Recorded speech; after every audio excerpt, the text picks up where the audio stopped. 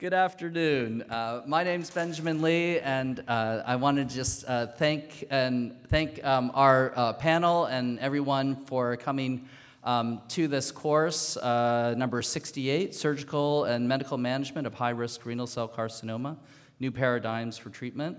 I am at the University of Arizona, chair of the Department of Urology. Our esteemed panel today, Dr. Oliver Sartor, Professor of Medicine and Urology and the Associate Dean for Oncology at Tulane University Medical School, as well as Dr. Chandru Sundaram, the Welsh Professor of Urology, Vice Chair and Program Director at Indiana University Department of Urology. We have a few housekeeping items just to begin. Just let everyone know that this course utilizes audience response questions, and then to participate, you need to log in to Poll Everywhere. And if we could bring up that website address, the Poll EV AUA Meeting 18, and if one can text in the address, it's 22333, and if you could text the phrase AUA Meeting 818, then you will join the audience response system, polleverywhere.com.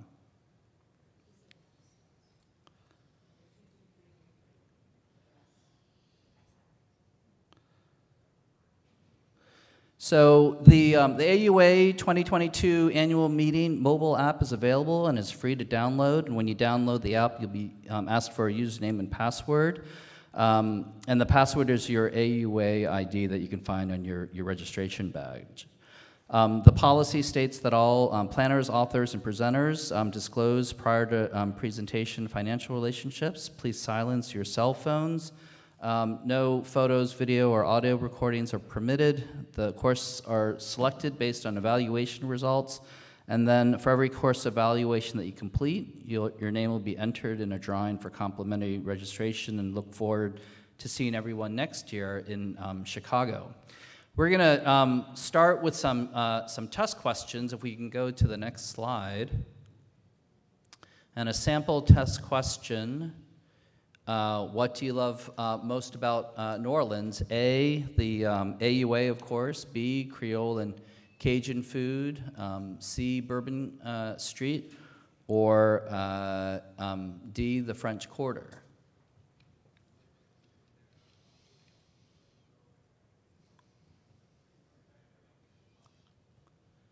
So I'm going to turn things over as people vote to Dr. Sartor, who will then read our pretest questions for this course.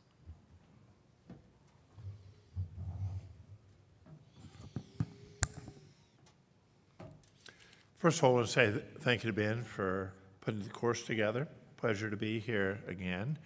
And welcome to New Orleans. Happens to be where I live, so I didn't have to travel too far to get here. So we have a couple of pretest questions. I didn't hear what you said. Just to give her a second. Oh, give her a second. Okay. Let me know when you're ready to start.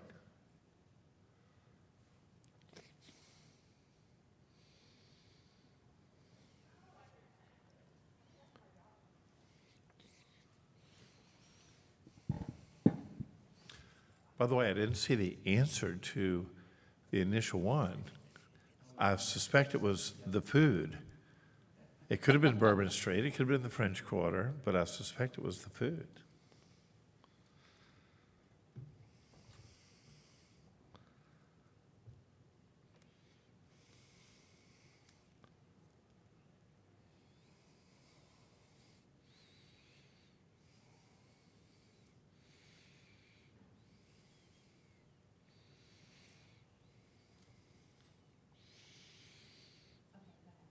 You ready to go? All right, a couple of pretest questions. Number one, we're going to talk about in patients with high-risk renal cell carcinoma, adjuvant therapy with pembrolizumab results in A, no reduction in risk of recurrence, B, unacceptable toxicity, or C, reduction in risk of recurrence or death by about 32%. And so you record your answer.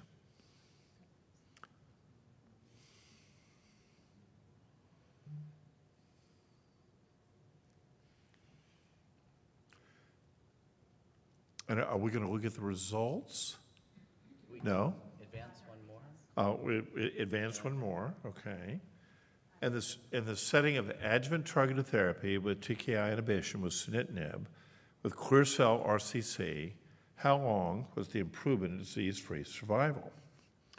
3, 6 months, 1 year, or 5 years? And she's going to bring it up, I think, and then you get to vote for A, B, C, or D.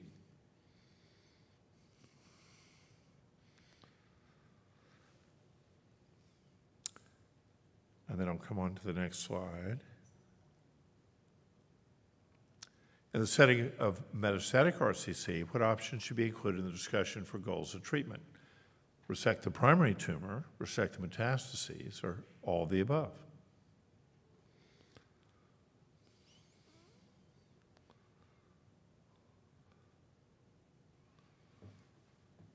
And with that, we'll come into pretest question number 4. There are several risk stratifications that are used for metastatic renal cell, and which of these are included except, so performance status calcium, time from diagnosis to treatment, WBCs or LDH. One of those is not correct. Which one would it be?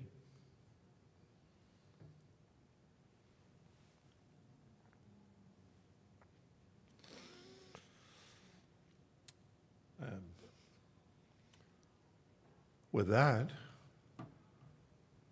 we'll start on our update on advanced and metastatic renal cell. Now, it turns out that I'm going to be talking about late-stage disease, but I'm going first. Usually the late-stage guy goes last, so I'm very unaccustomed to being the lead-off hitter in renal cell when we have the localized disease to follow. That being said, I'm going to talk about 6 areas of focus for today. We'll talk a little bit about classification and genomics, a little bit about adjuvant treatment, the role of surgery in metastatic disease, first-line therapy, second-line therapy, and then some non-clear cell discussions.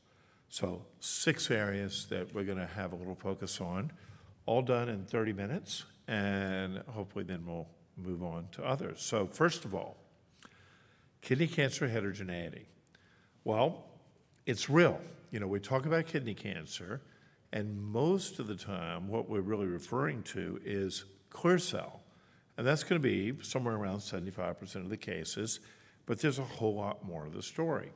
So everybody, I think, is familiar with the papillaries, papillary type 1 and type 2, 2 different types of papillary, chromophobes, oncocytomas, hybrids. We can talk about the angiomyolipomas, the clears, chromophobes, medullary, the mixed tumors, the MEST, and then, of course, papillary epithelioid, which is pretty rare. So we're dealing with a whole variety, and one of the first things that you need to do is understand what type of renal cell you're talking about. The assumption is it's going to be clear cell, but it's not always true. Now, one of the things that's been interesting, and this has been evolving really over the last decade, is that there are a whole series of genetic alterations linked to these particular subtypes. And VHL is the one that is linked most specifically to clear cell. And by the way, just a little bit of shout out to a urologist that I really admire, Marston Linehan. Marston Linehan has worked underlying these different types of kidney cancer genes, different types of kidney cancer syndromes, familial syndromes, and has done an absolutely fantastic job. And through his work, and of course others, we now understand that things like papillary type 1 is associated with MET alterations. And chromophobes, hybrid oncocytomas are associated with folliculin alterations. And fumarate hydratase is part of papillary type 2. And for papillary epithelioid, it's a little bit of a mixed bag. Angiomyolipomas, it's actually TSC 1 and 2. And then as we move on to things like clear and chromophobe, it's P10. In medullaries, it's SMARCB1, and MEST, it's CDC73. And this sort of molecular classification is now, I think, helping us in the histologic classification, because at times I think everybody knows you go to the pathologist and they end up a little bit confused. But now we can get more and more genetic classification, and that helps. Now, I'm not going to talk a lot about hereditary renal cancer syndromes. If I were Marcel Linehan, I could do that, but I'm Oliver Sartor, and we're just going to mention von Hippel-Lindau, and that's the VHL gene, and that's the one that's most well known. The hereditary leiomyomatosis and renal cell cancers are caused by pathogenic variants in fumarate hydratase. And yes, you can actually see these. I've seen them in our clinics. And the Birt-Hogg-Dubé is caused by the pathogenic variants in folliculin. Hereditary papillary renal cell by pathogenic variants in MET. So these familial cancer syndromes do have a genetic basis, and they're now teased apart. Well, one of the things that's a little bit interesting is now understanding to a greater degree the germline variation that we see in pathogenic findings associated with renal cell carcinoma. This was an article with senior author Tony Schwery. I think everybody knows Tony up at Dana-Farber, and he looked at this trans-ethnic variation as a leadoff, which I thought was really, really good. And he had a couple of interesting things that he found. First of all, he found that about 17% of patients with renal cell carry a pathogenic or likely pathogenic variant in their germline. And that's probably something that was not really appreciated very well before. And what was interesting is that things like fumarate hydratase were actually more common in patients of African ancestry. CHEK2, pathogenic, likely pathogenic, is more common in patients of non-African ancestry. And the patients with non-African ancestry were actually more likely to have an actionable mutation. So this was sort of interesting. Here's sort of the list of findings, and goes from top to bottom, things like CHEK2, loss of function, fumarate hydratase.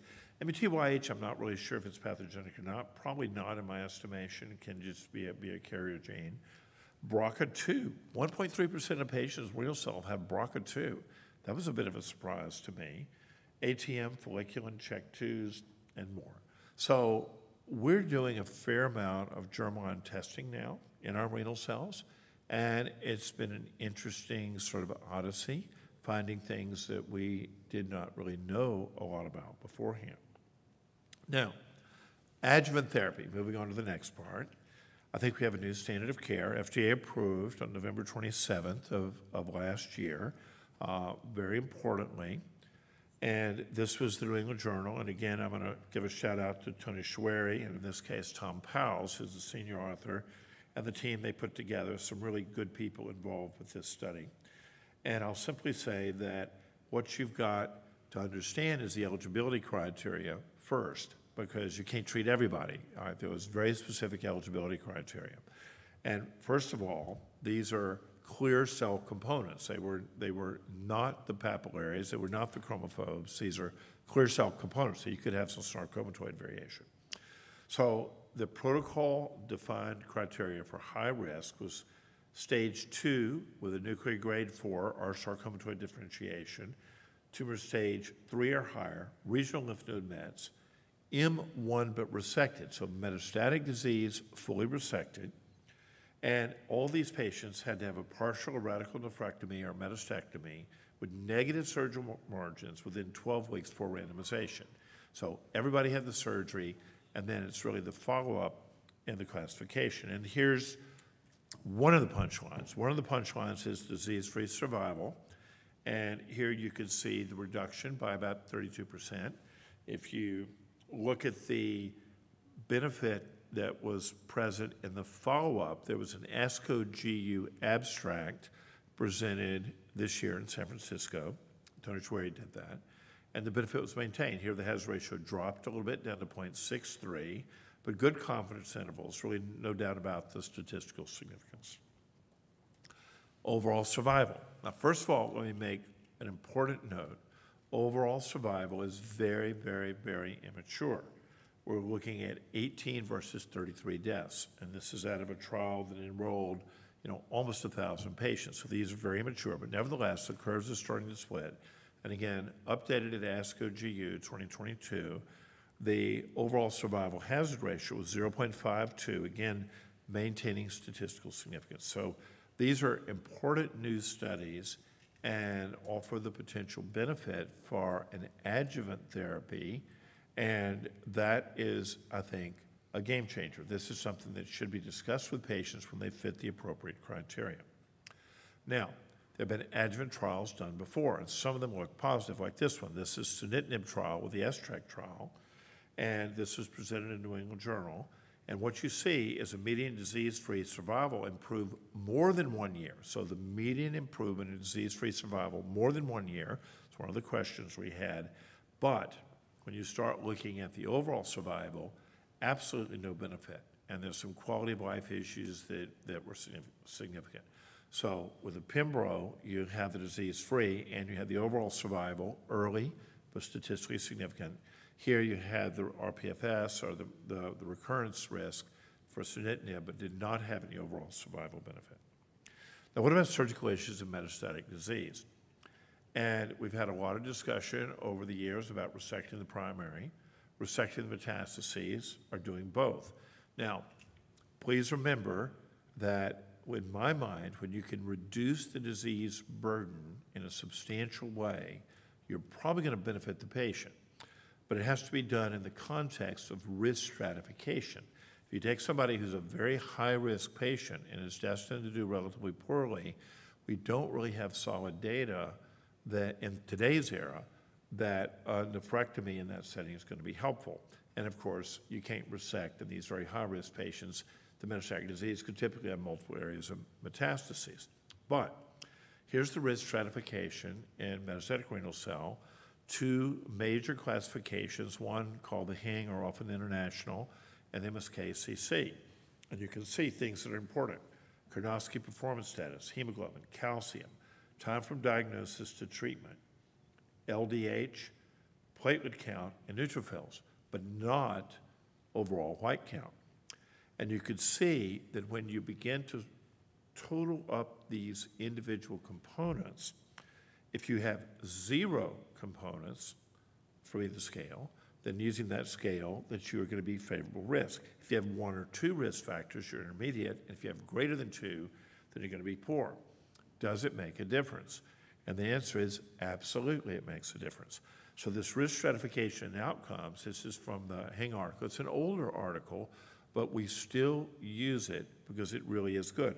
Look at those poor risk patients. My goodness gracious. You know, that's a terrible survival. Now, we're doing much, much better today, but the favorable guys are going to be doing so much better than the poor. So this risk stratification is important.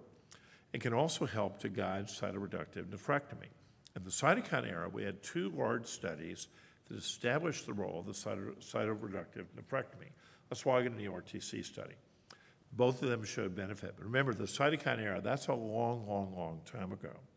In the TKI era, there was the Carcinoma trial that showed, quote, no benefit from surgery, but there's a lot of nuance there, and there were a lot of things that didn't happen properly in that trial.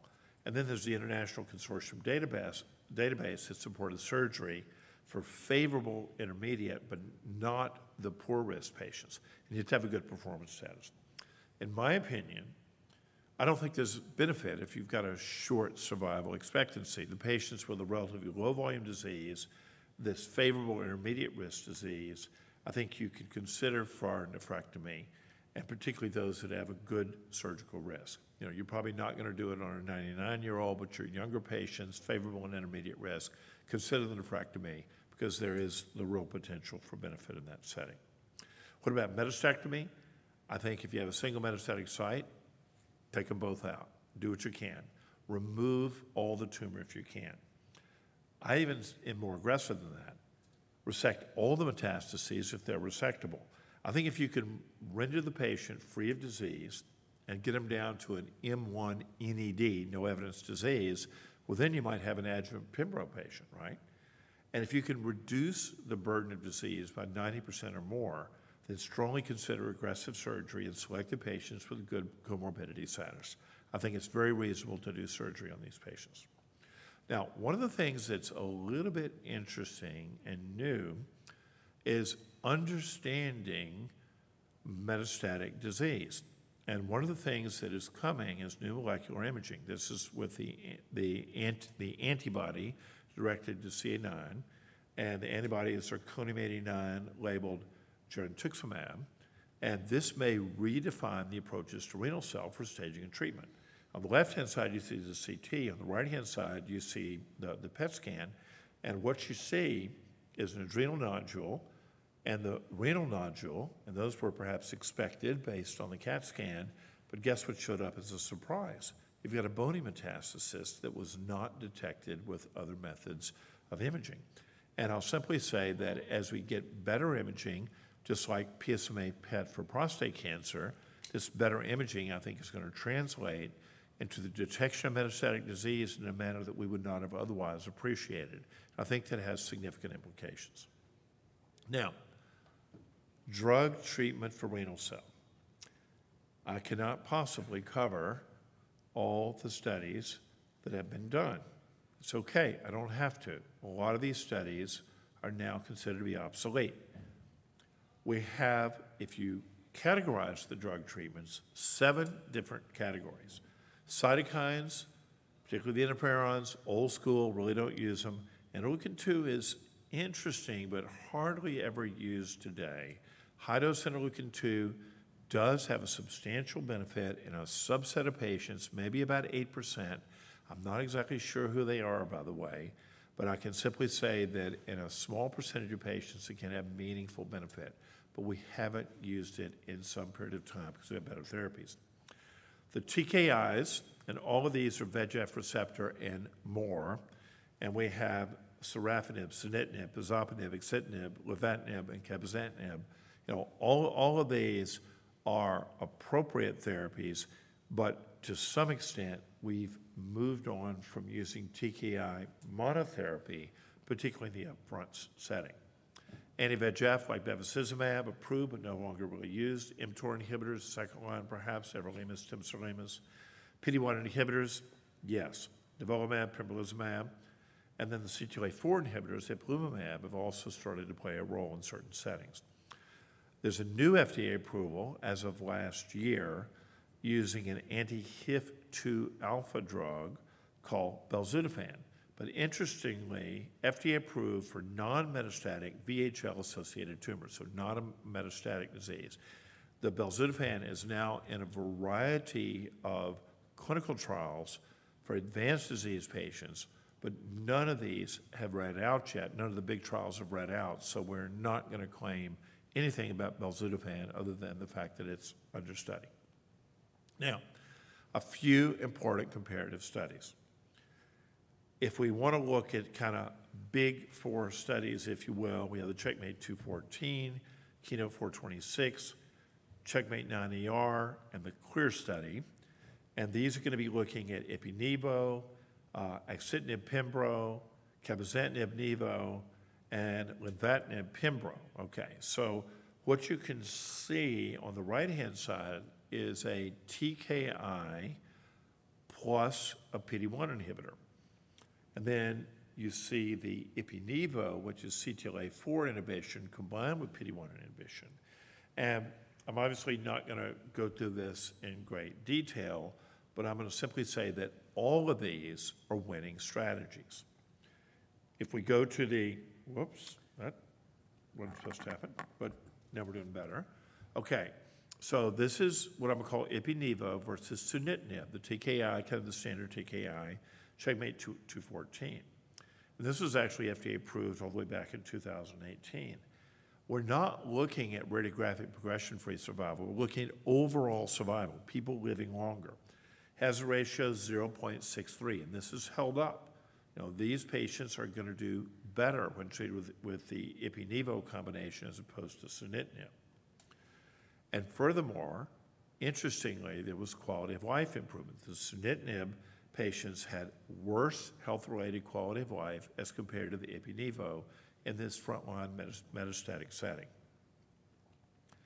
Then we have the pembrolizumab axitinib trial, again versus sunitinib, the standard at the time, First-line metastatic renal cell, again, an FDA approval, very good overall survival, hazard ratio 0.53. That's strong. That's, reducing the risk of death by almost half, 47%. That's really good data. And a lot of people have been using this particular regimen. Oh, but people have been using this regimen as well, also with a TKI and a PD-1 inhibitor, but in this case, nivolumab instead of Pembro, and cabozantinib instead of axitinib, again, versus sunitinib. And here you can see the hazard ratio is 0.60, 40% reduction in the risk of death. That's compared to sunitinib and also an FDA-approved trial. So important. Then we have the more recent one, and that's lenvatinib pembrolizumab. And the lenvatinib, here you can see, was part of a 3-arm study with lenvatinib pembrolizumab doing the best. The hazard ratio here was 0.66, and this is going against sunitinib, but also lenvatinib everolimus, and the lenvatinib everolimus was not a winner, so we don't use that. Instead, we use lenvatinib pembrolizumab, and this is also FDA approved last year. For second-line studies, we now have a bit of a conundrum. If you're using your TKI and your immunotherapy up front, what do you do in the second-line setting? I'll simply say a lot of studies addressing this, but still a bit of a controversy. In the older era, if you started looking at nivolumab versus everolimus, which everolimus being at the time the appropriate control arm, then it turns out that the nivolumab is better. And if you look at cabozantinib versus everolimus in the second-line setting, and this is post-TKI, that you do better with the cabozantinib. So you have better trials if you have a TKI first and then progress with a cabozantinib, but at the same time, we still have some controversy if you've gone on something like axitinib and pembrolizumab in first line, and lenvatinib, pembrolizumab in first line. Now, I haven't talked a lot about adverse events, but they're important. And of course, in a 30-minute talk, I can't really give all the emphasis I should to everything. But I will simply say that the immunotherapies can have significant effects, and there are a whole bunch of them, most of them relatively rare. Thyroid dysfunction is among the most common, and the potential for diarrhea and colitis are also relatively common. But then you have everything from nephritis to hepatitis to rare carditis, hypophysitis, and more. So if you're using the immunotherapies, you really have to monitor the patients. You really have to see the patients. You can't just give the drug and forget about them. They have significant IO-related side effects in a substantial number of patients. If you're using TKIs, they're going to have potential for hand-foot syndromes. They may have mucositis. They may have fatigue. They may have problems with liver functions, et cetera, et cetera. You have to know your drugs and know how to monitor and handle the side effects. Now, non-clear cells. Well, the non-clear cells, there are a lot of them, and we have trials that address some of them. We don't have big individual trials addressing all the rare tumors. It's just not going to happen. But one of the things that came out, and this was in advanced papillary, a fairly good size open label phase 2, looking at cabozantinib, crizotinib, and savolitinib, really turned out that the PFS was better with cabozantinib. And that was better than the sunitinib. And the savolitinib and the crizotinib really did not improve very much. So this is going to say that cabozantinib is a reasonable approach for these papillary renal cells. And then the Keynote 427 was looking at a variety of non-clear cell cancers. And you could see it's a non-clear cell cohort with 165 patients. That's a pretty good group of patients. Here they're getting Pembro, the older, I say older, 200 milligrams, Q3 weeks. We're typically using the 600 milligrams now instead of the 300 milligrams, and we can give that Q6. And here's the waterfall plot, and it's a mixture of papillaries, chromophobes, and unclassified. And a lot of these patients that you see with good responders are actually the papillaries.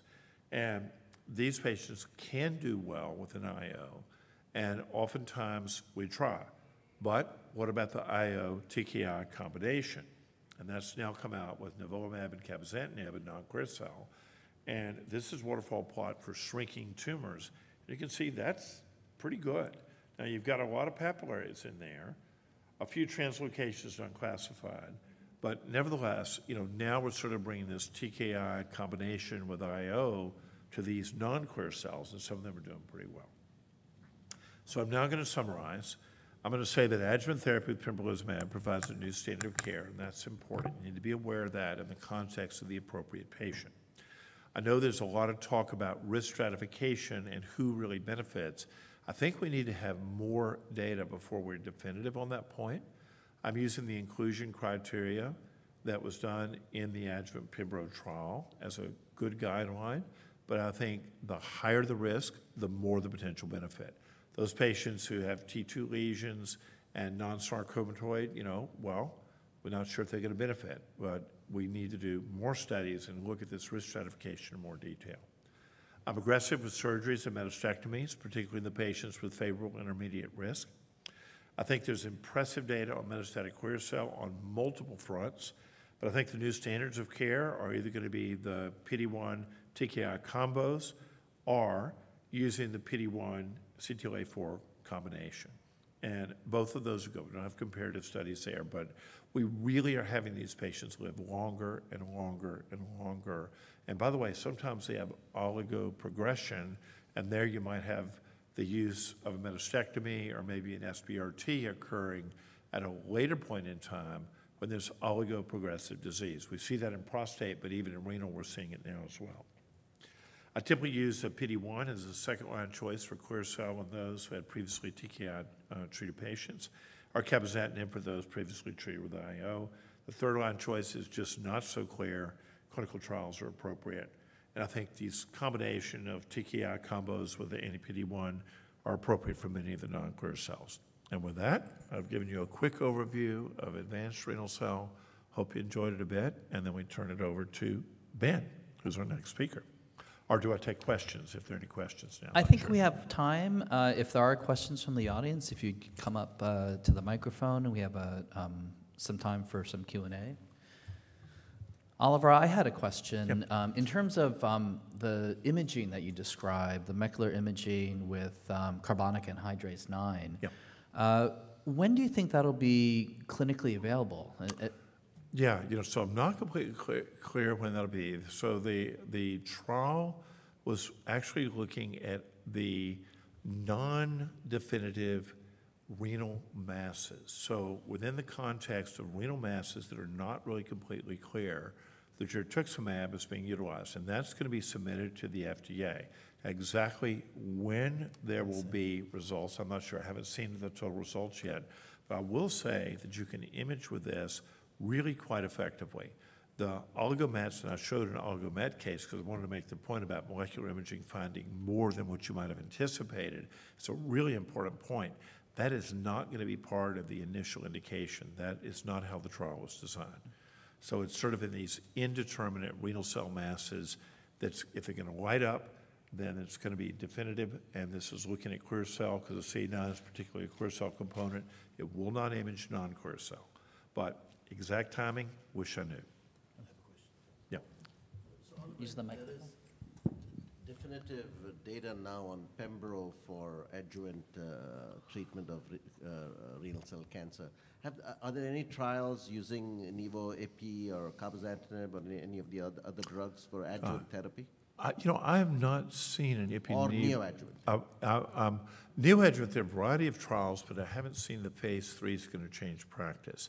And in terms of the adjuvant, gosh, I hate to say, I haven't seen Ipi-Nivo trial in that setting. You're going to have more side effects with the Ipi, particularly when you start looking at colitis and other things. The ipilimumab is more toxicity prone than is the nivolumab or PD-1. But I'm not quite sure about the new trials. Question at the mic. Suppose that you do not recommend a upfront nephrectomy, then you start the medication. The patient has a very good response, like 70% of tumor shrink and metastasis too. Would you recommend nephrectomy after this, or even metastasectomy in this set? The answer is likely yes. And this is an evolving paradigm.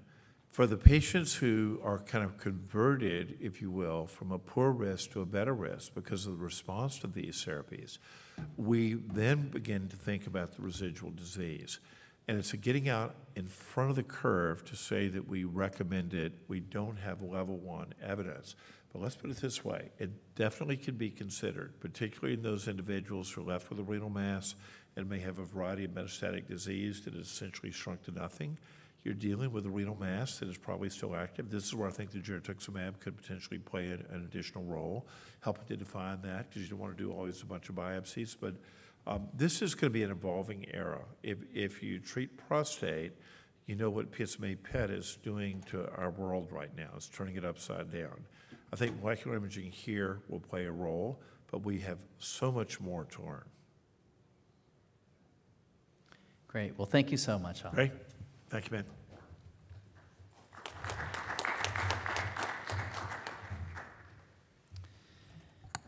If we could bring up the next set of slides.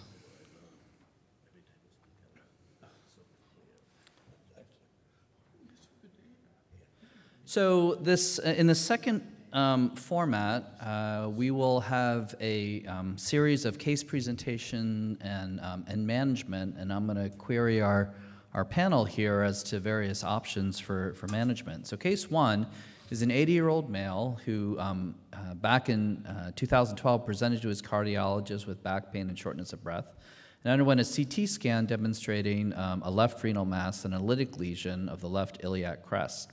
He had some significant cardiac comorbidities, including CHF, a previous history of myocardial infarction, and the rest of his past medical history seen here.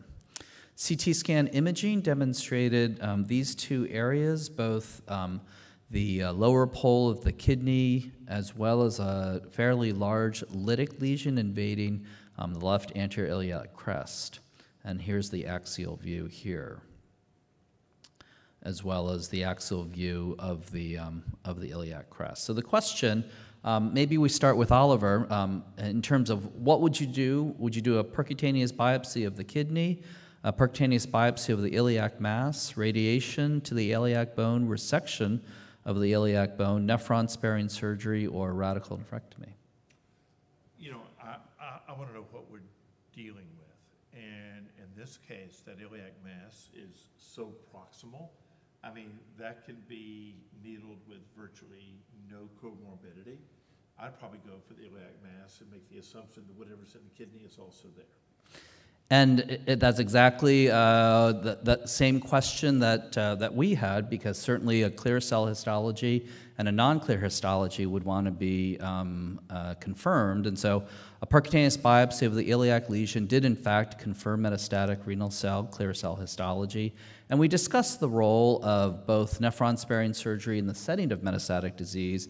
The patient had embolization of the iliac met, and then underwent a multidisciplinary procedure involving both orthopedics, urology, and surgery, where aggressive hemipelvectomy was performed together with a nephron-sparing surgery.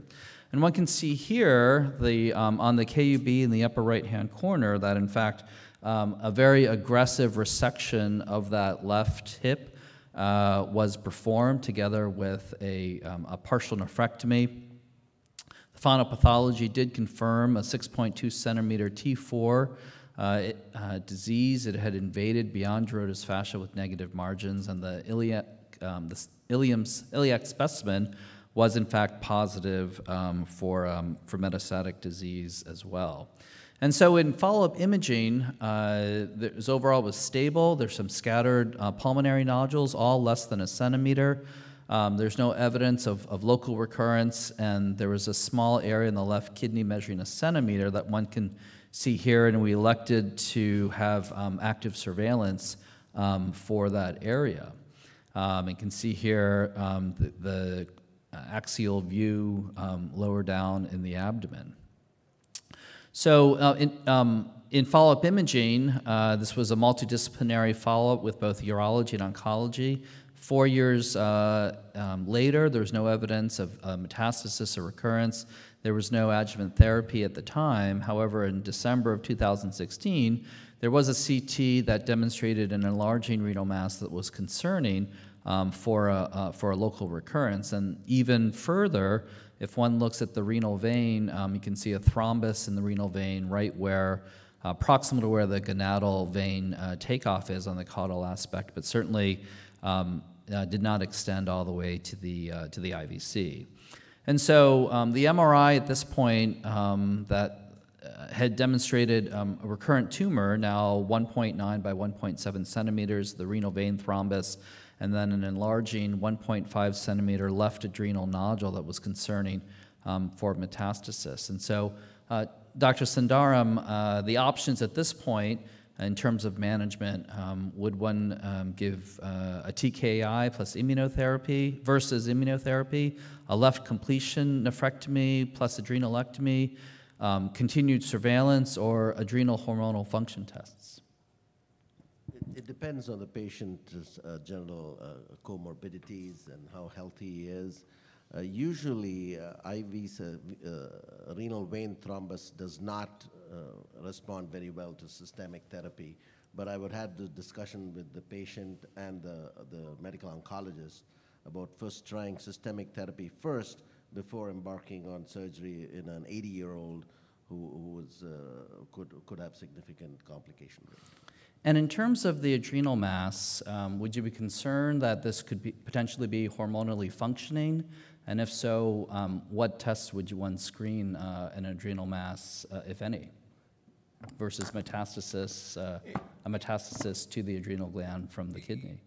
You know, the usual functioning adrenal nodular mass is usual. It's going to develop over a much longer period of time. You have serial imaging here. I'm going to be assuming it's the clear cell. I don't think I would work him up for an adrenal mass. I'd assume it's clear cell. But it's interesting. He said he would talk to the medical oncologist. I would talk to the surgeon. So, you know, I mean, we're looking at this, and I worry about, you know, the age and comorbidities of the patient. You already told me he has congestive heart failure. Yes. But he already went through a big-time surgery. But that was years with ago. That was years ago. It was some years ago. But I'm gonna look at you and say, okay, can we get rid of it now? Yeah. And just make it go away? Now, as a commentary, if the patient came in today and had that resection, the nephrectomy, and the iliac lytic lesion both gone, that would have been the M1 no evidence disease Pembro adjuvant therapy. So today would have been treated with that Pembro adjuvant therapy, but of course back then we didn't have it. It really is interesting how quickly the management has changed in real time. As new FDA treatments keep coming out year after year, the management certainly has changed. And so the concern was that this may have been a metastatic lesion to the adrenal gland. Taken in isolation, size greater than 4 centimeters, one would be concerned for a primary adrenal cortical carcinoma. Less than 4 centimeters, one would certainly want to make sure that there was not excess hormone function of that adrenal gland, including a cortisol, catecholamines, and aldosterone for hormonal function testing. And so that test was negative for any hormonal activity, and the patient did undergo a left robotic laparoscopic completion radical nephrectomy as well as adrenalectomy and resection of the renal vein thrombus. And so looking at the video here, so just to orient everyone, the patient's head is to the left, the feet are to the right. This is the left side, so this is the gonadal vein that is being released here. The renal artery has been isolated. We're passing a vessel loop around the renal vein thrombus in order to milk it back. And as one can see here, putting a Hem-o-lok clip and then kind of elevating that with your left hand, one can in fact milk back the thrombus proximally so that one can then pass the GIA. We did use robotic ultrasound to make sure that there was no involvement of the thrombus beyond where we had passed that vessel loop. The artery was taken first, now, and then the stapler is now passing onto the renal vein.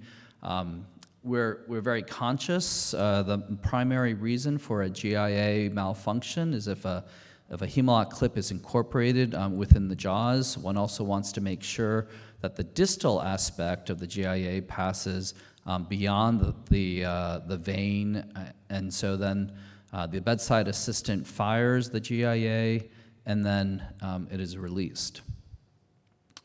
Now, interestingly, many times with the final pathology, demonstrated a 6 centimeter recurrent clear cell, grade 3 out of 4, invading the renal vein.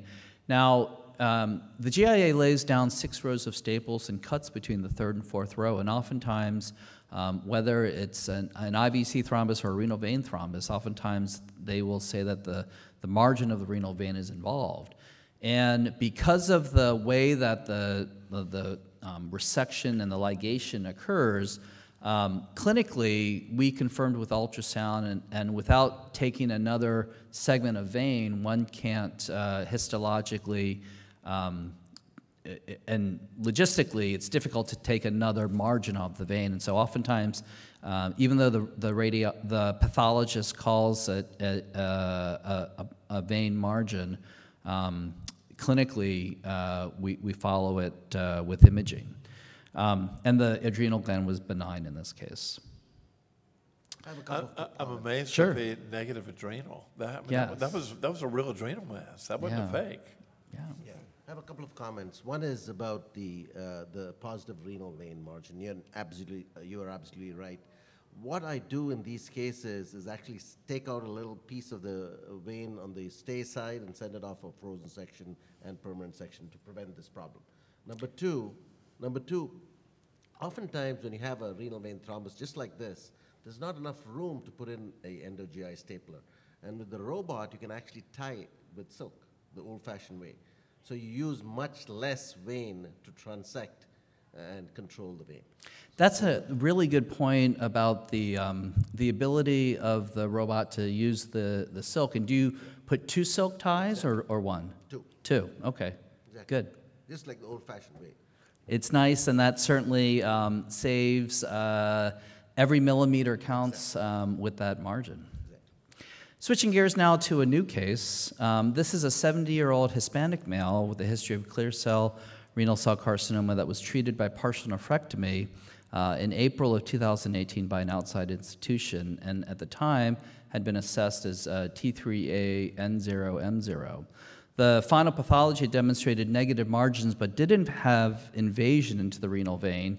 And in 2018, medical oncology had started the patient on adjuvant therapy, sunitinib. And the question is this reasonable treatment? And Oliver, what do you think about starting the patient on sunitinib with a history of renal vein involvement on the final path? You know, I would probably not. And you know, these are the type of patients I think that can be followed closely. I would not have used sunitinib. I just didn't use it in the adjuvant setting. But I think I'm more of a repeat imaging in this particular setting. Yeah, and I think with certainly conservative management and one would want to have demonstration of quantifiable disease probably before starting any type of adjuvant therapy. The New England Journal of Medicine really looking at sunitinib was in the setting of metastatic RCC alone or after nephrectomy. In this case, the medical oncologist had decided to, and in the setting of adjuvant sunitinib, the median follow-up of 50 months in this article randomized nephrectomy and then sunitinib versus sunitinib alone, and the median overall survival really didn't demonstrate a difference in response rate or progression rate survival. And so, as Dr. Sartor had mentioned in his earlier talk, there are a host of adverse effects with sunitinib, including nausea, vomiting, hypertension, heart failure, et cetera. And so, in 2018, the patient was NED based on imaging. They continued the adjuvant sunitinib 4 weeks on and then 2 weeks off. There were some side effects of hypertension and lipase elevation, and so it was held and then restarted at a lower dose. And then more recently, in January of this year, there was demonstrated a solid mass in the left posterior perinephric space concerning for metastatic renal cell. And I'm going to see if this video will play. And you can see that the CT scan, if we can, I don't have a mouse that, can you go ahead and click on that video? All right, I'm going to go to the next one, which may show it. And I wish I had a cursor that could stop this video. If you could pause it and then drag the bottom bar to the right slowly, a little to the right. Keep going to the right. Keep going, keep going, keep going, keep going, keep going, keep going. You can see this area come into view right here. And you can pause right there. All right, so we're going to move on. Again, if you could stop on the bar at the bottom and then drag it to the left. Slowly. Click on the bottom. Yeah. Click on the bar in the bottom and drag it to the right now. There's the resection margin of the nephrectomy. Keep going to the right. And back to the left here. So the area that was concerning as we come to the higher cuts.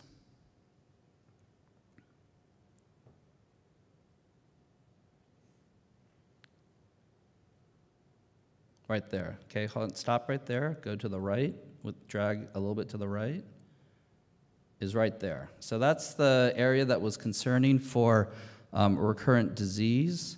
We're going to advance now to the next video, and a PET scan had been done. If you could again click on the bottom and then drag to the right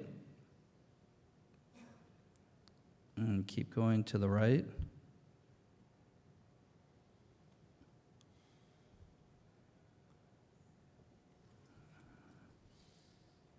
As we keep going to the right, you're going to see, I think we can click on the bottom again.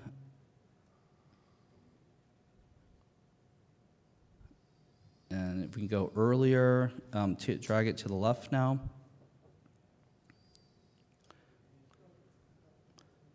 You're going to see that the area that had corresponded on the MRI lights up on this PET scan. Coming into view. FTG PET? Yes.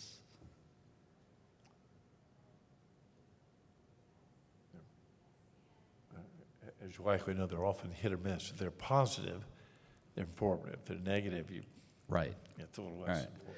So we're going to, so at this point, Chandru, would one change from a TKI to immunotherapy, do a percutaneous biopsy, continued active surveillance, or perform a robotic resection of the retroperitoneal mass?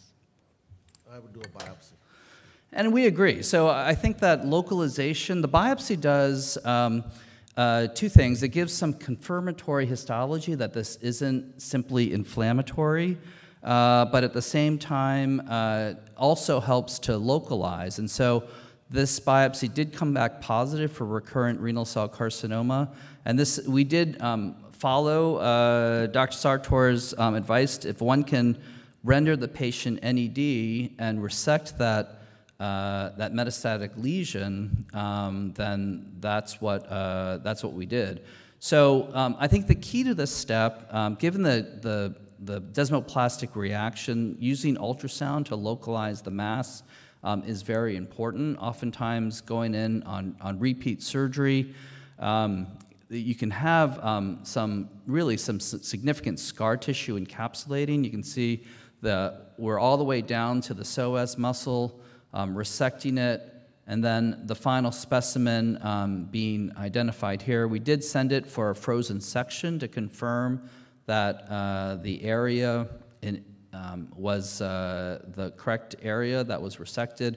And the final path did come back metastatic RCC, clear cell type, measuring 5 by 4 by 1.5 centimeters. And so I do think that in the setting of a solitary metastasis, the goal is to get all the tumor burden out, and I think that these cases can be done robotically. It can be very challenging for localization. That's why I think ultrasound is important to help with identifying the tumor and then confirming that the resection site is indeed the targeted area. Switching gears to our next case, this is a 53-year-old Caucasian female who presented with right lower quadrant abdominal pain, had a 1-year history of hematuria that previously had not been evaluated, no history of weight loss. She did have excellent renal function with a GFR greater than 90 and a creatinine of 0.69. The urine culture, interestingly, had both E. coli and Proteus, and the cytology was negative. One can see here on this imaging a 10.9 centimeter mass on the right kidney that involved both the lower pole and mid pole, as well as a contralateral T1B left renal mass with atrophy of the left kidney and a staghorn calculus involving that left kidney as well. And we can scroll through this image one more time to see both the right side there and the left side coming into view with the stone, as well as atrophy of the upper pole of the left kidney. And so, and here's the axial MRI showing some atrophic upper pole and the involvement of the tumor. So just to summarize, the CT scan had a 10.6 by 8.2 by 6.5 centimeter solid mass. The nephrology score was 11A. The left kidney had a staghorn calculus with upper pole hydronephrosis of the mid and upper pole, 5.1 centimeter mid-pole solid mass with a nephrology score of 10A.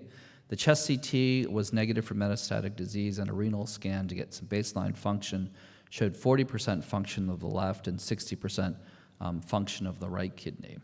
And so, Chandru, a number of options are presented here. One could render the patient anephric with a bilateral nephrectomy, perform a right radical nephrectomy, perform a left partial nephrectomy, a partial on either side, percutaneous nephrolithotomy, biopsy, or a neoadjuvant tyrosine kinase downsizing. In patients like this, I would always do a biopsy, number one, to see what the cell type is. Occasionally, I've even seen oncocytomas look like this, though this is very, very unlikely. It's most likely a renal cell carcinoma, but knowing the cell type would help when discussing with medical oncologists if it's going to respond to any neoadjuvant systemic therapy. So that's what I would do first. And if the biopsy came back clear cell, Oliver, and one would choose a TKI, which TKI would you, which options would you give them? You know, it's a really interesting case. We have really good data with the TKI and IO combos. And you know, if I could get away with it, if the insurance companies let me get away with it, I would probably try to shrink it down with a TKI Pembro combo or Nivo combo. And because you need to do something other than take both her kidneys out. I mean, you're going to end up in a situation here where she's going to go on dialysis if you don't have more nephrons. So if I can make your surgery easier, I'm going to try. And we'll see what the insurance companies will let me get away with. So just to review, I think one of the common themes that we've had during this presentation really is the role of renal biopsy in the guidelines. In 2017, reinforced that in the setting of hematologic, metastatic, inflammatory, or infectious etiology, a percutaneous biopsy is recommended. It's not required for young, healthy patients, but those with a higher risk of post-op morbidity and mortality, and certainly in this situation with bilateral renal masses, or patient counseling and decision-making that may change management, certainly that one would want to get the histology. I think having the assessment of the response for clear cell histology prior to starting a TKI is important. And so, the patient first the infection was treated, underwent a percutaneous nephrolithotomy on the left to optimize renal function and clear the stone burden. After that procedure, the creatinine was 0.79 with a GFR of 85. Wow. The biopsy did confirm clear cell histology and then started on a TKI. And so the question for you, Oliver, is how long would one give a TKI and when would one reimage, and which side, Chanju, would you address first? So at this point, I would probably do serial imaging in order to understand the response. I'd probably try to take it to best response. Okay. And if the kidney is shrinking, or the masses are shrinking, I'm going to say, let me do more. And okay. If we reach a point of maximum response, I'm going to say, your turn. Okay. And so say there is shrinkage, Chandru, which side would you tackle first? I would do the right side first. If it shrinks adequately enough that I am quite confident that I could do a partial nephrectomy on the right side, that's what I would do, because that's the larger mass. Okay. That's a more pathological, significant mass that would affect his longevity. So it's really interesting that so the pros and cons of the right side, that if one has to do, so it's a large mass, and if one has to go from a partial to a radical, then the contralateral left side is a smaller mass, and you may have some concern about progression of metastatic disease from that right-sided tumor. The contralateral argument would be that if one did the left side, the smaller T1b lesion on the left, that perhaps one can have a remnant moiety, that if you do have to do a radical on the right-hand side, that you still have some preservation of renal function on the left. And so, so we did initiate a TKI, pazopanib, in collaboration with medical oncology that resulted in a 30% reduction in size. And the right side decreased from 10.6 to 8.3, and then the left side decreased from 5.1 to 4.2. And one can see that there's some dramatic reduction on the right-hand side, away from the renal hilum and the renal vasculature, and the left side, which had abutted the collecting system, upwards of 3 to 4 centimeters into the renal sinus, had some regression down to about just about 1 centimeter. And so we actually tackled the left side first. This was a clear cell, 5.1 centimeters, confined to the kidney with negative margins. The GFR postoperatively was 99 with a creatinine of 0.7, and then we staged the right side 3 months later. We did obtain a preoperative renal scan that demonstrated 30% on the left kidney and 70% on the right. The right side was 8.5 centimeters. It did extend focally into the perinephric fat, and so it was T3A, but the margins were negative. And at 1 year, her GFRs continued to be preserved at 94 with a renal function of 0.73. Mm-hmm. So we probably only have time for one more case, and this is a case of a cytoreductive nephrectomy. And if we could have our AV assistants again to click on the bottom bar and drag the bar to the left. There you go. So you can see the tumor on the, if you could drag the bar to the left, or we can go right to the video. So, so this is the left side. You can see that the renal artery has been isolated. There's some bulky lymphadenopathy. And as the GIA is being fired, you'll see an accessory left renal artery branch that comes into view that can be easily controlled with the bipolar. And so there's a small arterial bleeder there that is coagulated with the fenestrated bipolar. And then as the second fire of the GIA comes across that, that renal artery. We start a timer here because it's noted that as the GIA is being released, that there's some significant torrential arterial bleeding that occurs. So Chandru, what would go through your mind as an algorithm of things to try, and how would address the setting of arterial bleeding from the aorta during a cytoreductive nephrectomy? Yes, the first thing would be to get tamponade. So I would put in a lap, and you have a lap already there, I think. So see if the tamponade would help before you can sort of get prepared for bleeding, resuscitate the patient, and so forth. This is arterial bleeding, so you don't want to waste too much of time because you have a window of opportunity. If the tamponading does not help, then you would need to convert. So that's my first approach. Are there a series of,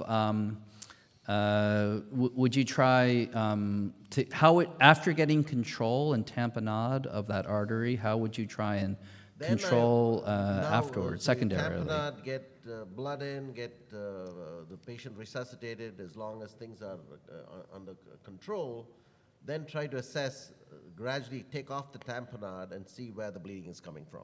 Oftentimes, it'll just be one artery that you can actually get a clip on. If you cannot get that, then you can even suture it with some proline. So it all depends on the situation. Can you do it or can you not do it? And if the answer is at that point, you then assess, can I do it or not? If you cannot do it, then convert. Have a fourth arm on it and to control it whilst you convert. So just as Dr. Sundaram had suggested, getting control and tamponade with that left hand, control was obtained to get the stump of that renal artery. A clip was first attempted, and the bedside, this really is important, how the bedside assistant needs to work in concert with the team. And so the tissue posterior to the renal stump does need to be cleared in order for the Hem-o-lok clip to get to close. And so the first clip was unsuccessful.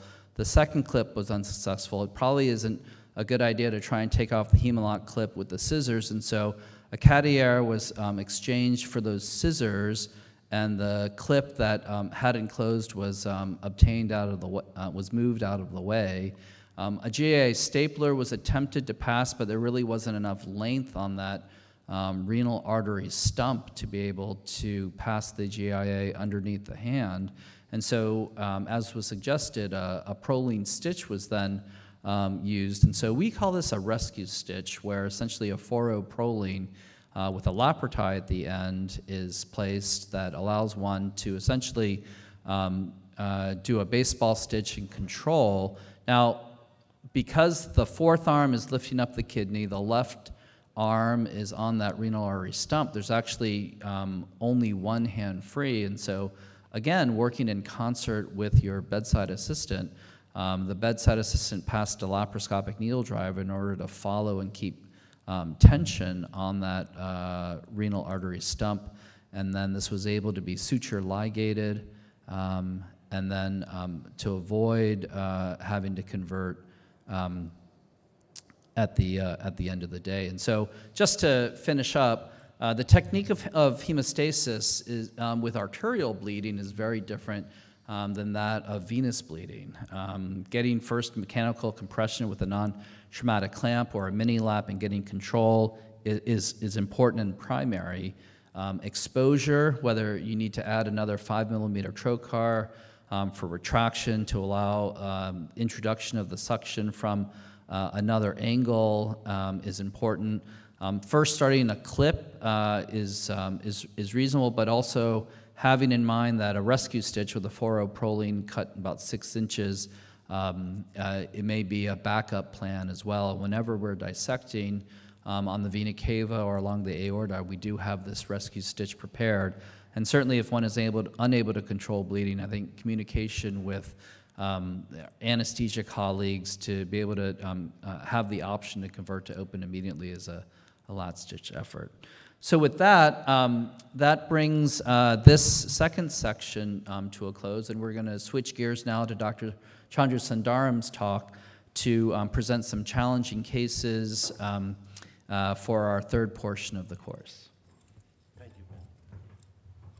So can you bring up my talk, please? It should be there. That's the one. I've got lots of cases. In fact, I pared this down. And as I had spoken to Dr.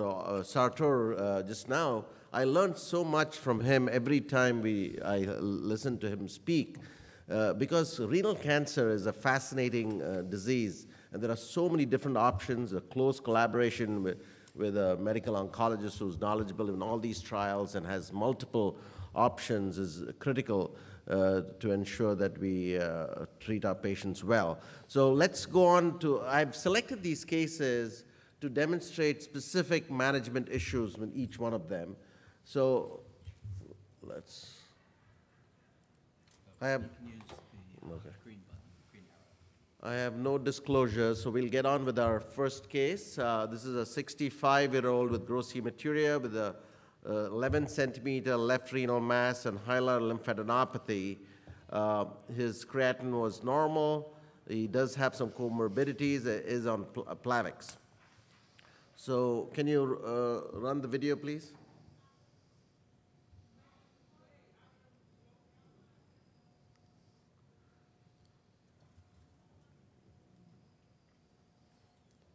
So that's the mass in the left kidney.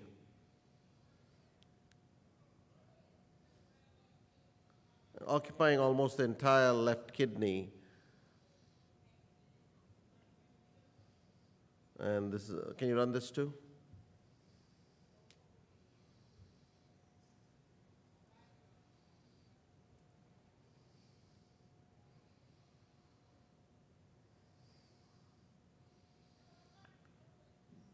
So that was a large mass in the left kidney.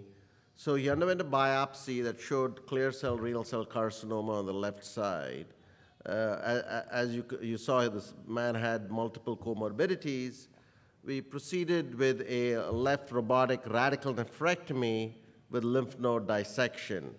That was the pathology, grade 3 clear cell renal cell carcinoma with tumor necrosis present, and none of the lymph nodes were positive despite extensive lymph node dissection. The reason why I put this in was, what is the role for a lymph node dissection for renal cell carcinoma? Ben? Yeah, I would say that we don't routinely do a lymph node dissection unless preoperative imaging demonstrates concerning lesions. And I think that if one does see a significant lymph node enlargement, then we would try to dissect it in that situation. Yeah. So typically, there was some data from Mayo Clinic several years ago for patients with large renal masses, especially if there is some necrosis, and if you have a biopsy that shows high-grade renal cell carcinoma, it's reasonable to do a lymph node dissection. Dr. Sartor, any opinion on lymph node dissection? Would it help you in any way? You know, for risk stratification for adjuvant, it could be, you know, because that would upstage to an extent that the indications for adjuvant be more clear. But, you know, what you've done here is 13 lymph nodes and none are involved. Exactly. You do have tumor necrosis present, and you've got a reasonably high-grade tumor, pathologic T3A, but the margins are negative. Correct. So, I mean, good surgery. So what about adjuvant therapy in these cases, in view of what you just told us about Pembro? Yeah, and I think the consideration for the pembrolizumab under these circumstances, resected tumor, here you're running we don't have any sarcomatoid differentiation, we don't have any lymph nodes, but we do have pathologic T3. It's a good-sized tumor when I looked at it, and I would think that appropriate use of pembrolizumab could be done here. Thank you. So that's what we talked. Let's go to the next case. This was a 35-year-old woman with an incidental 8-centimeter right renal mass in her first trimester of pregnancy. She had some pain. They did an ultrasound as part of the pregnancy, found this mass. The patient had a previous history of pulmonary embolism and was on antiplatelet agents, and her creatinine was normal. Can we run this, please?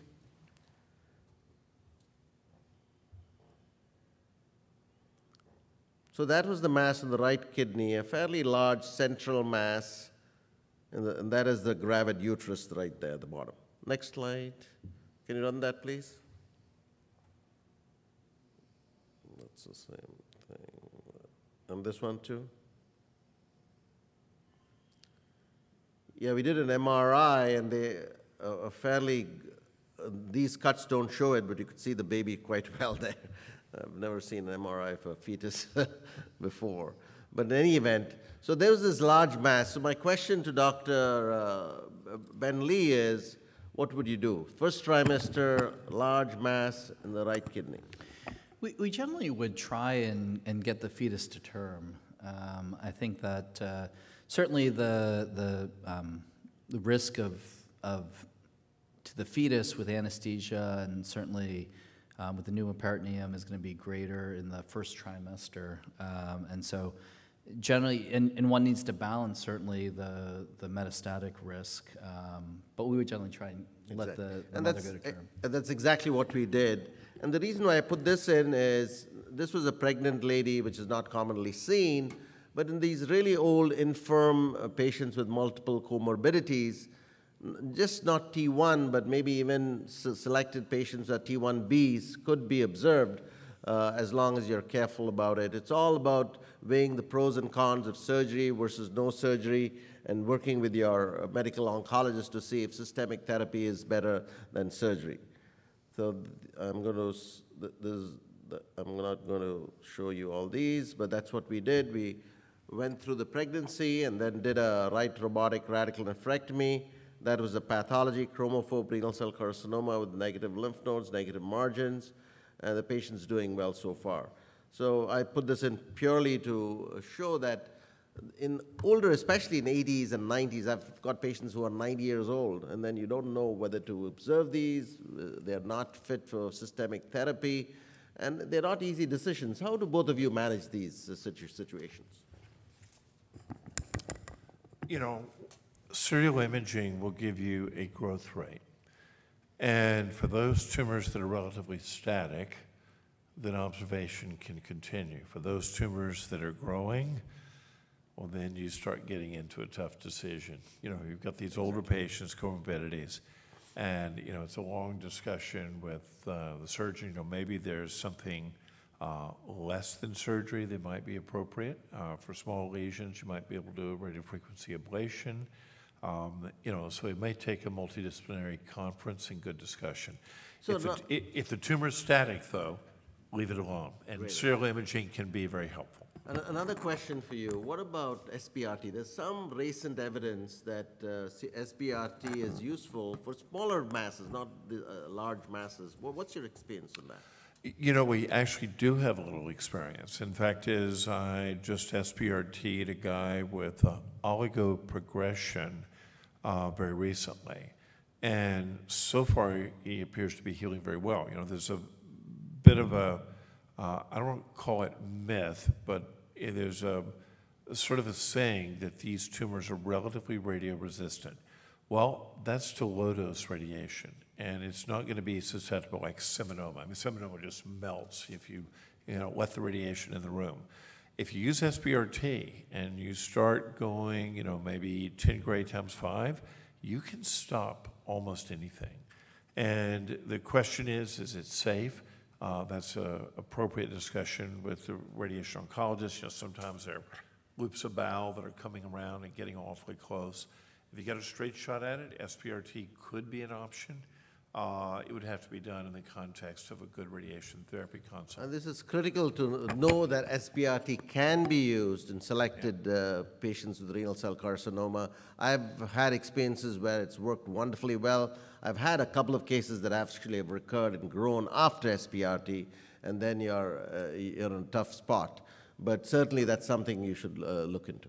Any comments, Ben? I think in the setting, if For the small renal mass, with a patient with significant cardiac comorbidities, pulmonary embolus, cardiac issues, cryoablation is another option that we found successful in these patients if there's growth, significant growth. I think it's harder in the T2 lesion because of the increased risk of hemorrhage with cracking of the ice ball, and really in my mind, I try and limit cryo to 4 centimeters or less. Exactly, absolutely. Cryo has been around for many, many years. I used to do cryo laparoscopically many years ago. Now percutaneous cryo is the way to go for small renal masses, especially if they're posterior and they're not good candidates for surgery. So, just check your eyes. So that's up to 3 centimeter. At what point would you not? 3 do cryo? centimeter. The 3 ideal centimeters. is 3 centimeter posterior facing mass. It's a no-brainer, yes. Got it. Thank you. So 35-year-old man with end-stage renal disease and a renal transplantation in 2005, as well as lymphoproliferative disease on rituximab, developed new back pain and was found to have a 2.8 centimeter solid enhancing mass in the upper quadrant of the transplant kidney. The transplant kidney renal function was fantastic. 1.06 was the creatinine. So let's run this video, please. So that's the stop right there. You could see that, you could all see that, right? Stop there, please. Yeah, right, the stop there. You can see the mass there in the anterior aspect of the lower half of the transplant kidney. The reason why I put this in is, as we are seeing more and more of these patients on renal transplantation, we do see kidney cancer in transplant kidneys, and that's something that in fact, we had one patient who was in India, and they said, take the transplant kidney out. And the patient actually came from India to Indianapolis because he knew somebody there. And we did a partial nephrectomy. So the questions here is, number one, the role of partial nephrectomy in transplant kidneys. Remember, that is the way to go if it's possible. And number two, what would you do it robotically or open? I've done it both ways. Let's get Dr. Lee's opinion on that. So I think many times there's a desmoplastic reaction around the transplant kidney, and isolating the renal artery can be challenging. And so I would probably do this in conjunction with the transplant team as an open nephron-sparing surgery approach. We have had experience in the robotic approach for transplant kidneys actually in the ureteral stricture area, where the dissection is actually to identify the ureter can be localized robotically with the use of indocyanine green, but that's a different situation for strictures.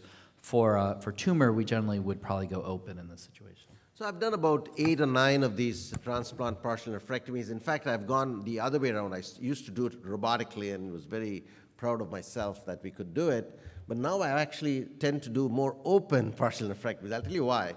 Because with robotics, what I would end up doing is clamping the renal artery and mass, and oftentimes you cannot even see the renal artery. So I would clamp the iliac arteries above and below the kidney. And that's a big deal, especially in these transplant patients who can have atherosclerosis in these arteries.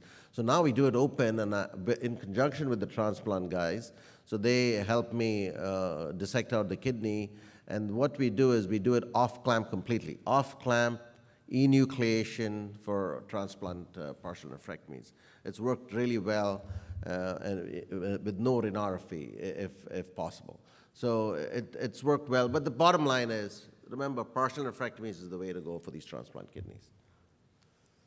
And then let's move on.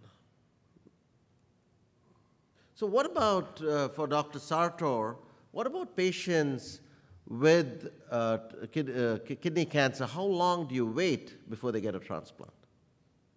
Suppose these are patients with kidney cancer de novo, they're on dialysis, and they are waiting for renal transplantation. So would you wait for 2 years, 5 years, no waiting? What do you do? You know, our transplant team has guidance, and I would have to defer to them. So I would contact the transplant team and get their input. So they ask me for it, the input. So what do I do? You know, I mean, that looked like it was less than 3 centimeters, that last one. I'm sorry. I'm talking about a patient with kidney cancer in the native kidney. Native kidney now has renal failure. Native yes. kidney. Yeah. And so, I mean, the question is that if it's, I mean, it's resected, I'm going to Correct. presume. And, Yeah. and the question is, how big Long was view. it? How big was it in the first place? Let's say T1. T1. And T1, I'm fine to move ahead relatively quickly. Exactly. And if it's T3, Correct. then we're going to start talking about the adjuvant Pembro. T2, it kind of depends on the other features. But T1, I think you can transplant. It's exactly what we do, and I think that's important to know that. Yeah, and I found that it's really institution specific, that there actually are very few universal guidelines in this area. So I'm glad that you bring up this point. In a T1 lesion, in a patient with end-stage renal disease, we would just do a robotic or laparoscopic radical nephrectomy. And then it actually, some won't wait at all and will immediately post. Some may recommend a year, but it's really institution specific. Yeah, so T1 low grade, we don't wait at all, and they're okay with that. Anything else is a discussion, but like Dr. Sartor said, if it's T3, that's a different matter. 2 years is typically what we do. So this is a 59-year-old man with a history of bilateral renal masses, status post right radical nephrectomy in February 2021, clear cell T3A N0, and develops a left renal mass, actually multiple left renal masses. I'll show you the CT scans in a minute. And there was this was a very difficult situation. This patient was an anesthesiologist, had underlying chronic kidney disease, had an ultrasound for the chronic kidney disease, and was found to have a huge mass on one side, multiple masses on the other side. And so the question is, what do we do? So on the side that the entire kidney was consumed with cancer, we removed it. Now he has multiple small tumors on the left side, and what do? We biopsied it on the left side, and then we elected to observe it because it was renal cell, clear cell renal cell carcinoma grade 2. So let me show you the CAT scan now. Can you run this, please? So that was you can see the right kidney. Stop right there, stop right there. The right kidney was just consumed completely with this very hyperemic, lots of neovascularity, almost looked like AV fistulas in there. And the left side, there were multiple masses. Can you run that again, please?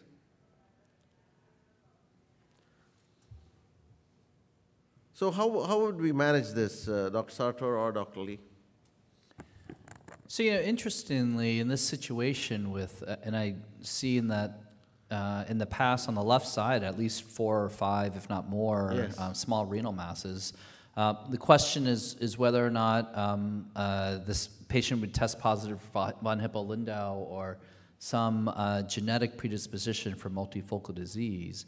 I would agree the right side would be a radical nephrectomy and the left side would be a enucleation, or Dr. Sartor is going to add another option. Well, no. I mean, the VHL is a real possible. I mean, I'm worried about VHL, and could this be belzutifan? Could this be the indication for belzutifan? Yes. And the HIF2 alpha inhibitor. This is a tough case. Yeah. And I'm venturing into worlds that I don't know very well when I would think about a somatic VHL. If it's clear cell, the belzutifan is an absolutely active agent. And, could that give you some reprieve? Could that keep him off dialysis? This guy's got a creatinine of 1.7. He's functioning off that tiny, on the part of the left kidney that's not consumed with tumor. The right side's a disaster. And this is a tough case. Yes. So what is your, Dr. Sartor, what is your indication for germline testing, genomic profiling in patients with kidney cancer? I would have no hesitancy with a bilateral simultaneous presentation to be able to look at the bilaterality increases the probability. But I would run the germline genetics here. If we came up with a VHL, then you've got a path forward that might actually be able to help the patient. Yeah, this was clear cell. There was no VHL, unfortunately. Yeah. So, Oh, and tough then, case. and then they did a biopsy. I've never seen this before. He had a recurrence from the tract, needle tract. They always say biopsies are benign, and they've never seen one. This guy had one. This guy had it. Of course, he's a doctor. Exactly. Right, he's a physician. Exactly. Everything's going to So go rare things happen. So I'm going to Do you move know on. if they did a core biopsy They or a did a fine core- needle? they did a aspirate? core biopsy. Okay. So he's now getting nivolumab, ipilimumab right now, and we'll probably have to take his kidney and that recurrence in the psoas muscle out at some point. We are waiting for that. So this is a 60. How much time do we have? When should we stop? Because we can go on forever. Yeah, yeah. Do you have it's good 10 minutes. 10 minutes? Okay. So 5:40, I'll stop.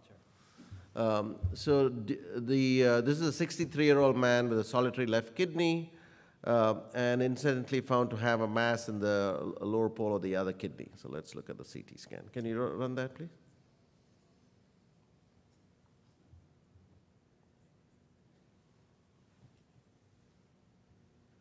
So solitary kidney with a large left renal mass. So the question for Dr. Sartor is there a room for downsizing with systemic treatment? We talked about that briefly earlier on, so this is, we just talk about it a little again. You know, the rule that I have is that when you, as a surgeon, need some extra space and help, then we need to try to provide that help. How often do you see a reduction in size, and how much? You know, it actually is probably the majority of cases that we see the reduction. And some of these we can see, 30%, 40%. And like I said, I try to use the serial assessments because I don't always know how far it's going to go. There's always a straight line between 2 points. And if we have a baseline and I check one, I know where I am, but I have to make sure there's been adequate exposure and typically a minimum of 3 months. But the question also revolves around sort of the emergency of the situation. I did mention earlier something that I would try if the insurance companies would let me get away with it. I know that we get better responses, particularly with the clear cell on an IO-TKI combo. I would try to push that because I'm going to get better shrinkage. Better shrinkage for me means better surgery for you. Correct. Means the cancer patient has a better probability. I mean, I think this is important for you all, especially if you can do a partial instead of a radical. Yeah. It's worthwhile doing. We just reviewed our series in the last 8 years of using TKA downsizing, and in the last 20 patients, 20 renal units, and have an average of about 35% reduction. And similar to what Oliver had said, the TKI is generally given for 3 months and re-image, and if there is reduction, then we'll either attempt the partial, if it's technically possible. But you wouldn't do just TKIs now, would you, Dr. Sartor? On the clear cells, I would actually try to use the combination of an IO and a TKI. Yeah. Okay. Now, the indications are for metastatic disease, and I may not be able to get away with it. Okay. Sometimes I look at the scan real hard and might see something that's a little bit suspicious, in which case it gives me a little more leeway. But if you look at the partial response rate when you use the IO-TKI combo, it's higher than with TKI alone. Yeah. These are very important points for all of us to take home. Then there's a 51-year-old with an 8-centimeter left upper pole mass, MRI confirmed solid mass. This was a PET CT was done before the patient was sent to me and suggestive of renal cell carcinoma without metastasis. So this is the image. I don't have a video for this, but I'll just scroll this. That's the image. So what do you do? Can we go through those images again? Go back, please. I can go back. That's one. I don't have many more, but the patient had this huge mass similar on the left side and also on the right side. So so the cuts I saw were, I saw the mass more on the left kidney, Yes. and without a coronal, Agreed. it's hard to assess whether or not it involves more than 50% of the left kidney. So if I can preserve at least 50%, then This one involved about 50% on the right side. I'm sorry, I don't have those images. It was just a lower pole. Okay, so if I can preserve 50%, I'll do a partial nephrectomy. Okay. I think that more than 50% resection sets up the kidney for hyperfiltration injury, and in that situation, generally would do a radical. In the setting of now, is this bilateral disease Yes. then I would consider trying to do some downsizing. Okay. So now we've been using this Sesame SPECT CT scan for a few years now, after the experience from Hopkins, which suggests that they are fairly good to pick up these oncocytomas. So it lit up brightly on the Sesame scan, suggesting that this could be an oncocytoma. At that time, I would not rely only on a Sesame scan. This was 2019. So we did a biopsy after this, and that also confirmed an oncocytoma. See, that was the mass there. And biopsy confirmed oncocytoma, so obviously we're not doing anything. So the point here is the usefulness of Sesame scan in patients with renal masses. In fact, I have another patient with bilateral masses, same story. So the issue is, when do you do biopsies, when do you do a Sesame scan? I think both of these have a role to play. I'm going to stop there since I've run out of time. Correct, Ben? So we've got one more talk? No, that's actually, you can do this last presentation and then maybe stop then. Okay, so we've got time till 6 o'clock? Right. Okay, so I can keep going on then? Okay. Okay. So this is a 66-year-old with a solitary kidney, and we'll talk about that. So this lady had a left nephrectomy in 1997 for a 5.5 centimeter clear cell renal cell carcinoma. In 2013, she sees me with incidentally at that time found 2 right renal masses, 3 centimeter and 4.5 centimeter.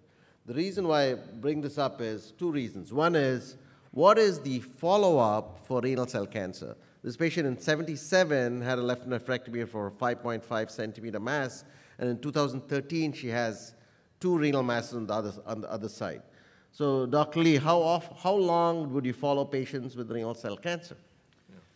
Yeah, so at the initial imaging for T1B initial left nephrectomy, the initial imaging would be at 6 months, and then one would space it out to annually. Now it's interesting because the thought process of after 5 years, the risk of recurrent disease goes down, but clearly in this situation, this patient with follow-up imaging had 2 additional lesions in the contralateral kidney. So, Dr. Sartor, you must see this all the time, right? I mean, patients who have lost a follow-up come back with metastatic renal cell carcinoma. Yeah, So what is your algorithm long-term? I mean, I think in some fairness, I don't know if this is just a secondary series of tumors or whether or not it may have been dropped in the first. And, I mean, we'll typically go out to about 6 years or so. And, as been stated, once you get beyond 6 years, I mean, the incidence of metastatic disease is extremely small. Exactly. You can probably cut it off at 5, and I've stretched it to 6 perhaps. But, here you've got sort of an unfortunate circumstance. I mean, goodness gracious, 1997 to 2013. Exactly. That's 16 years. Exactly. That's a lot of years. Exactly. So you wouldn't do this, you wouldn't follow patients for 16 years anyway. No, I really wouldn't. But beyond 5 years, it's uncharted territory, right? Most of the guidelines say after 5 years is based on physician discretion, and that's what they leave it up. So my policy is, if it's T1 grade 2, T1A grade 2, I'll stop after 5 years. But anything beyond that, especially if it's high grade, I would space it out for imaging every 2 years instead of 1 year. And even switch to ultrasound, especially if it's high grade, it's T3 disease and stuff like that. Yeah, so sort of the missing element here is you don't really tell us about what type of post-op imaging she actually had. Was she followed for 5 years with no evidence of recurrence? Yes. Or she was? Okay. Yes, she was, yes. So let's move on to what happened after that. This was when she saw me in 2013. So there was one mass there, and then right below that there was another mass, almost like a dumbbell-shaped mass. So I did a robotic partial nephrectomy with both the tumors being removed. So I started off trying to do an enucleation. This is an ideal situation for enucleation. I put this in to talk about enucleation. So Dr. Lee, what would you do? Enucleation versus the regular partial nephrectomy? I think with multifocal disease, I would try to do enucleation, and if there was not a deep depth of penetration, one can even try and do this off clamp. I think the deeper, if it involves the budding and the collecting system, then generally you are going to have to clamp and try and limit to less than 30 minutes. And then certainly maybe perhaps foregoing the renorrhaphy and just doing the deep layer may decrease some time for the ischemia time. Absolutely. All very good points, and that's exactly what we did. I start off doing enucleation with no clamping at all, and then if it starts bleeding quite a bit, then clamp, and then do just a single layer renorrhaphy. And that's exactly what we did. But it doesn't end there. So this was the pathology, 4.5 centimeter Furman grade 3 renal cell carcinoma. We observe her, then she develops a pancreatic metastasis in 2 years later. So the general surgeons do a distal pancreatectomy, remove that. Then she develops in 2016 another renal mass in that right kidney. And I observed it till it got to 3 centimeters in size. And then what would you do, Dr. Lee? So going back into that same space, it's going to be difficult to dissect out the hyalum. There may be some significant adhesions. I think the options at this point would be either ablation, either percutaneous ablation, given the fact that it's 3 centimeters, or offer robotic partial nephrectomy with the caveat that it may result in a radical if there's significant bleeding, or do an enucleation of that tumor. Yeah. So all very good points, and the reason why I put this in is there is a role for open surgery, especially in patients like this. And that's what we did. We did an open partial. It was completely scarred down. It was an absolute disaster. So we did an open partial nephrectomy and got that out. This was the mass that, can we run that? No, maybe not. Okay, that was the mass right there. You can see that mass there. It was endophytic mass. And then I waited until it got bigger and then did an open partial nephrectomy. So this lady had 2 partial nephrectomies on the right side, one robotic and then one open, and I still see her, she's disease-free. And then this is we've got time, so 27-year-old with a right abdominal pain. Patient has this 20 centimeter cystic mass in the right kidney. So let's run this, please.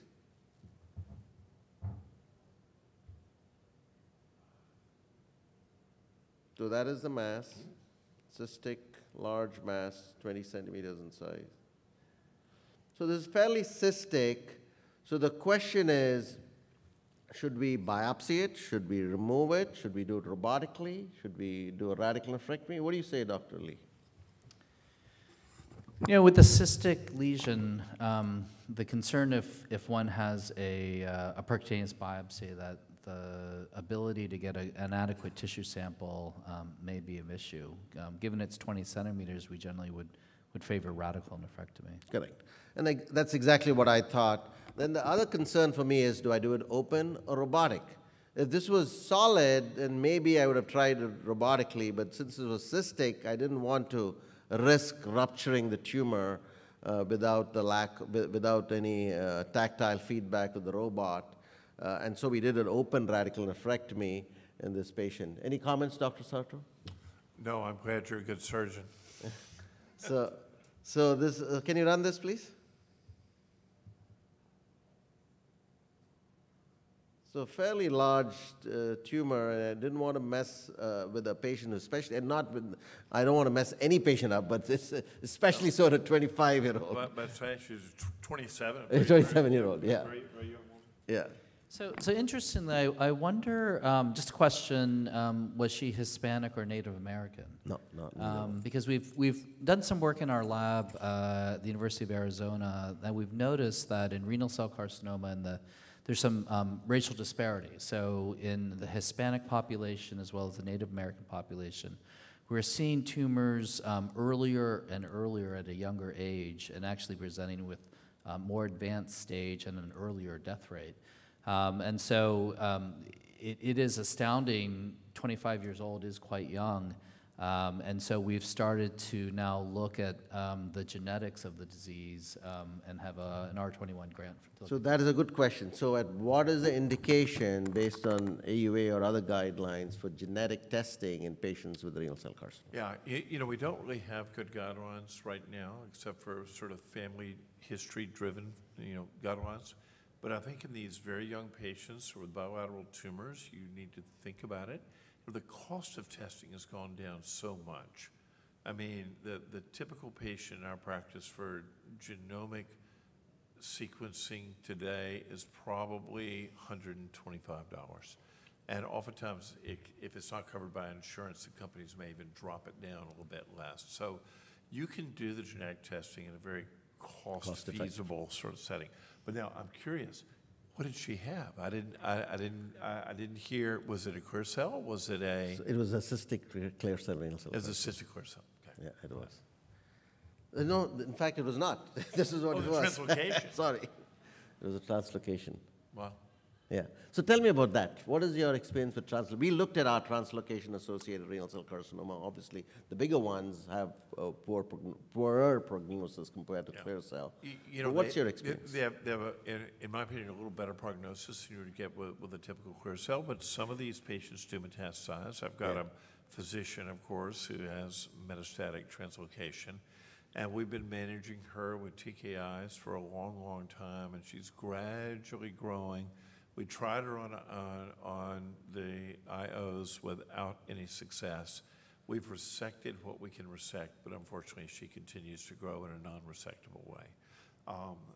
The simple thing is that these are tough cases once they spread, and they're not particularly responsive to our usual agents. So in our experience, the smaller ones, the prognosis is very much the same, where we do a partial nephrectomy. Yeah, if you treat them surgically, treat them surgically. Yeah.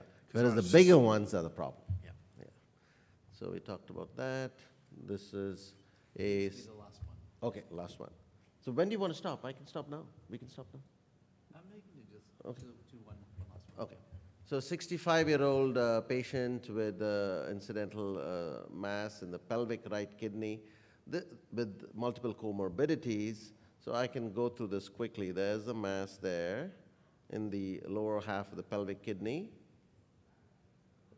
Did a robotic right partial nephrectomy in 2014. Then patient develops a recurrence in that same kidney, but on the opposite side, right there. You can see that right there. So, and we let it grow a little bit, and it gets a little more obvious there. And then the reason why I put this in is for a percutaneous cryoablation. So there was a small window there, very small window below between the bowel and the bone. And our radiation oncologist, our interventional radiologist was able to get a needle, a probe in there, and we ablated that. And the patient's been doing well. So the point is percutaneous cryoablation does have a role to play in these small renal masses, especially in difficult circumstances. And I think in this situation, one can also have the interventional radiologist can hydrodissect and inject some saline to push the bowel away. You can see in the posterior aspect that it does actually come quite close, but having that extra space of safety certainly helps when the ice ball forms. I just put these in because I used to do this all the time. Every partial nephrectomy I did, I would section them just to see that they're not all the same. Some of them are smooth, like the one on the right. The ones on the left is a little bit more lobulated with little nodules, with protrusions. So if you try to do an enucleation on the one on the right, on the left, you could run into trouble and have a positive margin. So you have to get a negative margin. So look at this one, same thing. It's got lots of sort of little fingers protruding out. And that's it. You said this should be the last one. This was the last one. Well, thank you, Dr. Sundaram, and thank you as well, Dr. Sartor. If there are no questions, I'd like to just thank our esteemed faculty for their continued contributions to educate everyone on certainly the context of high-risk renal cell carcinoma. The management keeps changing, and to keep up with the rapid changing is an annual event. Any questions from the audience? Yes, Yeah. go ahead.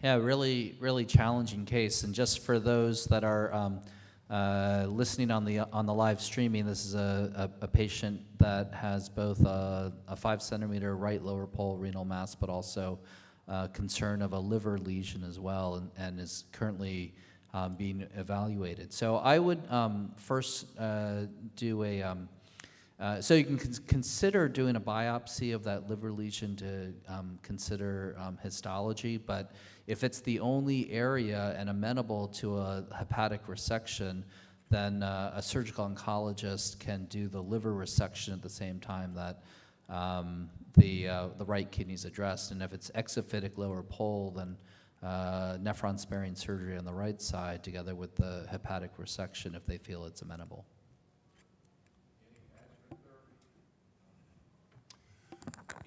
You know, if it's clear cell, then you did the metastectomy, did the nephrectomy, did both. Adjuvant therapy would be very appropriate. Question in the middle?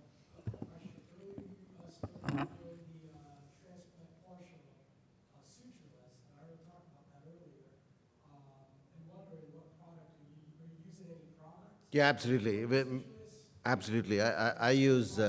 I use Flow Seal and Surgicel, but you could use virtually anything if you're doing an enucleation and just have a raw surface. For a typical partial nephrectomy, I don't use anything when I do a 2-layer rhinorrhaphy, but when you're doing no rhinorrhaphy or a single-layer rhinorrhaphy, I always use Flow Seal for sure, and sometimes Surgicel and Flow Seal, but there are lots of different options people use. As long as you're comfortable with any sealant, it's fine.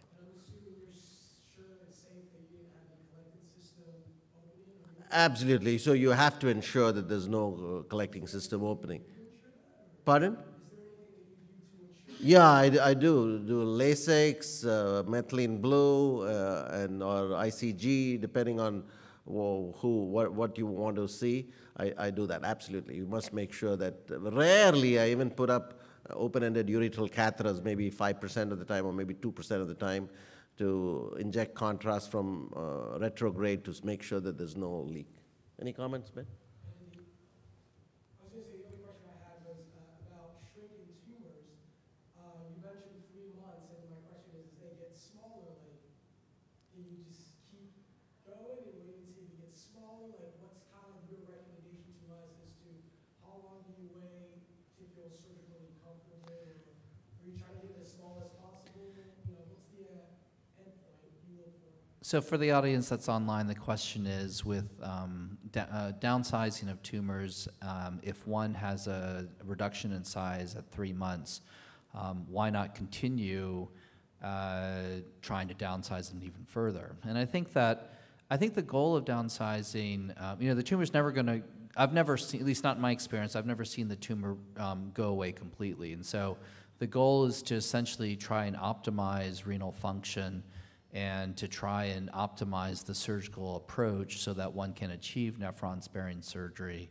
And that would be the goal. So when one no longer has a reduction in size and it's plateaued, or if one can assess that it is then technically feasible for nephron-sparing surgery, that would be the indication to then transition from the neoadjuvant therapy to surgical approach.